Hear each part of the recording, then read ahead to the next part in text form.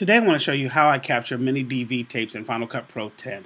So one of the first things I do is I connect the tape deck or camera, whatever you have. I'm using a deck right now. I'm using a cord, a Belkin Firewire 800, 400, 9-pin to 4-pin cable.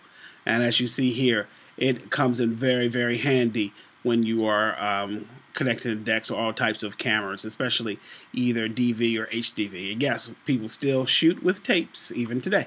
So what I do after I connect the deck, I have a hard drive here. I'm going to capture the footage to that hard drive instead of my internal hard drive. So let's create a new event. But we're going to import from camera, and then we'll create the new event. So I'm going to hit import from camera, and it notices the Sony DV VCR, it calls it. All right, so what I'm going to do, I'm just going to rewind it a little bit to the beginning. All right, so let's stop, and let's rewind it.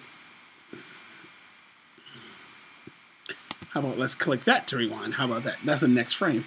And once we rewind it, I'm going to, they didn't give me any pre-roll on this, but we're going to hit play. We're going to hit import. And then as soon as I hit import, it asks me, add to this existing event.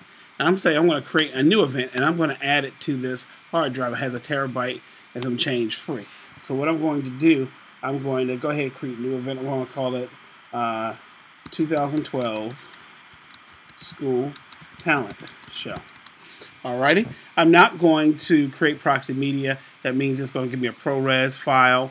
I'm not going to analyze for stabilization, rolling shutter, any of these things. And automatically, Final Cut Pro 10 knows what this is shot on DV NTSC 16:9. It already knows to make it that size. A lot of capturing in Final Cut Pro 7 and other programs you had to choose or know what you shot. A lot of people don't know that. So it automatically does that. So I'm going to hit import, and once I hit import, there it is.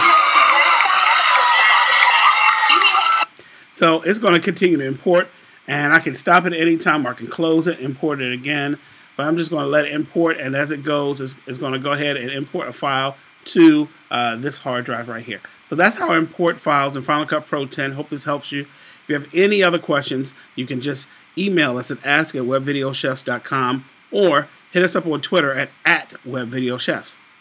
Have a great day.